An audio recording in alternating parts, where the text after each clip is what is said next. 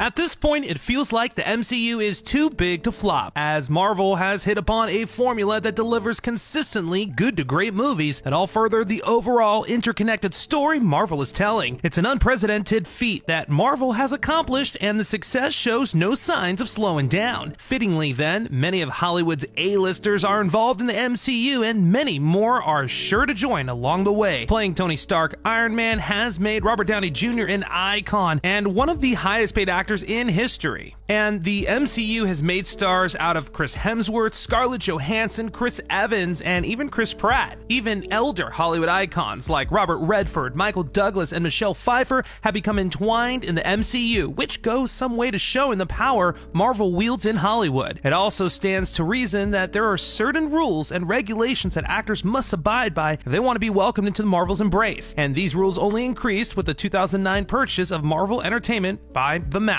With the House of Mouse calling these shots, things jumped up several notches, and these are the 10 weird rules every MCU actor has to follow. Before we start, let's make sure you follow us by clicking on the like button below the video and get more sweet content from Animated Times. Hey guys, I'm Andrew Caravella. Go ahead and find me on social, On Air Andrew. All right, let's go.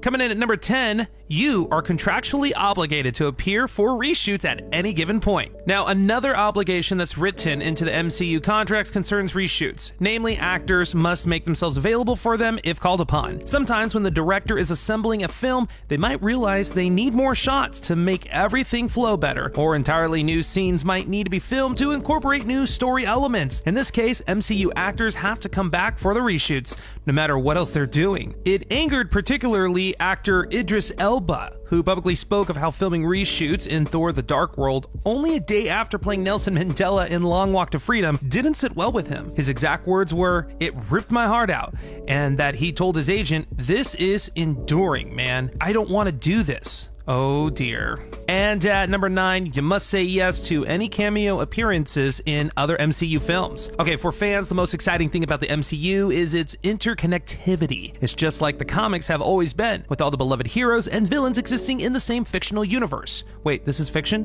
Their stories can cross over and connect in exciting ways, and characters aren't restricted to appearing in only one series of movies. They can show up anywhere across the MCU. Therefore, the cameos have become a big deal for fans, with everyone delighting at the Captain America public service announcements in Spider-Man Homecoming, or Sam Wilson Falcon's hilarious skirmish with Scott Lang and Ant-Man. The MCU actors are contractually obliged to agree to these cameos, as they supposedly don't count toward the overall amount of movies they signed up for.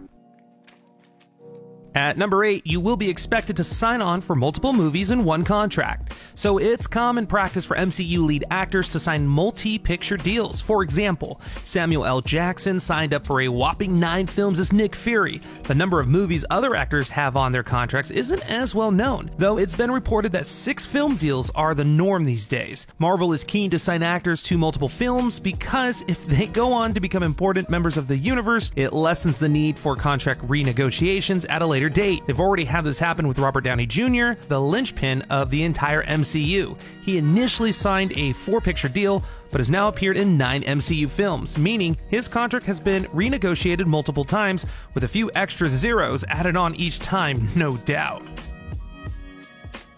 At number 7, you will be expected to maintain a good public image. Now, generally, fans want to believe that the people playing their heroes on the big screen are good people in real life. It's just human nature. We want to believe that these famous actors are relatable and likable, that they are just like you and me. Well, at least you, only with better paid jobs and high levels of charisma. Disney and Marvel wants their fans to believe that as well, which is why all the MCU actors are expected to maintain a good moral public image. To be fair, most of the Marvel actors do seem like genuine, admirable people, which is why it didn't come off as a publicity stunt when, for example, Chris Pratt and Chris Evans dressed as Star-Lord and Captain America, respectively, to visit a Boston cancer charity and a Seattle children's hospital. They're just good dudes doing nice things. At number 6, let the stunt performers do the stunts. Okay, so summer 2018 saw the release of Mission Impossible Fallout, the latest clear example of Tom Cruise being a stunt enthusiast. Those movies are now largely sold on the back of Cruise's dedication to doing the majority of his own crazy stunts, and they are truly spectacles to behold. The 2000s in general have seen an increased amount of actors doing as many of their own stunts as they are allowed to do, and it's definitely exciting to watch, but on the MCU movies, insurance premiums for actors are sky high, and the most dangerous stunts are left to the trained professionals. The actors do a lot of their own stuff, but generally don't have the pull of a Tom Cruise, who can convince an entire studio to let him hang off the side of an airplane as it takes off.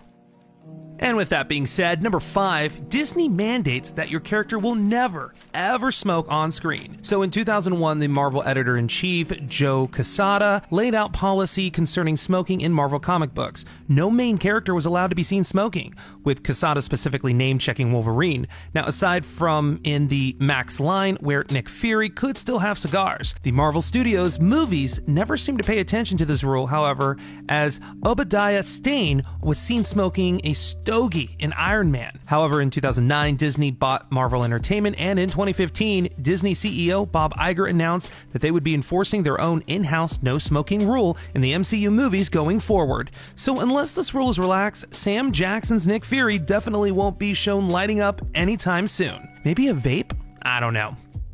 At number 4, confidentiality is everything, so you won't be allowed to take a script home to read. Elizabeth Olsen, who plays Wanda Maximoff in the MCU, was interviewed on Jimmy Kimmel Live in April 2018 and revealed some surprising details on Marvel's quest for secrecy regarding Avengers: Infinity War. She said certain cast members were offered the chance to read the full script in one 5-hour sitting on an iPad in an empty room, after checking in their cell phones at the door. She thought this process sounded unpleasant, so just asked for Marvel to give her Wanda's pages. Some cast members did choose to do the private read, including Robert Downey Jr. and Benedict Cumberbatch, but Paul Bettany, you know, the guy who plays Vision, then revealed that other cast members were given fake scripts with erroneous plot twists in order to prevent real details leaking. We could not complete this list without number 3. You may be taken to hidden shooting locations in unmarked vans. Now, Elizabeth Olsen was also refreshingly honest about some of the tactics used by Marvel to maintain privacy while filming Avengers: Infinity War. At Ace Comic-Con in Seattle, she and Paul Bettany were interviewed by geek icon Kevin Smith, love him, and Olsen revealed she had absolutely no idea what was supposed to happen during Infinity War's ending until the very day they filmed it. Directors Joe and Anthony Russo bundled all the actors into an air-conditioned van, told them the ending, and then revealed they were traveling to the shooting location right then and there. This must be difficult for actors, as they constantly need to be able to adapt and get into their character's headspace on the fly, without all the knowledge that could potentially help, you know, like the performance. At number 2, you fulfill your obligation even if the director you championed is let go. Now, Natalie Portman's falling out with Marvel Studios has been well publicized, and it stands as a great example of what is expected of an actor even if they are not happy with the studio's decisions. Portman championed the hiring of Patty Jenkins to direct Thor: The Dark World, and was reportedly deeply upset when Jenkins left the project over creative differences. Jenkins would go on to direct the excellent and culturally important Wonder Woman, so her decision not to make a Thor movie that she didn't believe in was best of both parties, I guess. But Portman still had to fulfill her obligation to appear in the movie, which was arguably the worst MCU effort, then was unceremoniously ridden out of the MCU with a throwaway line in Thor: Ragnarok. And last but not least, you will give up the mantle if it's required. So when news broke out that Marvel and Sony had worked out a deal to allow Spider-Man to appear in the MCU, fans were ecstatic. Finally, Marvel's premier superhero was coming home where he belonged.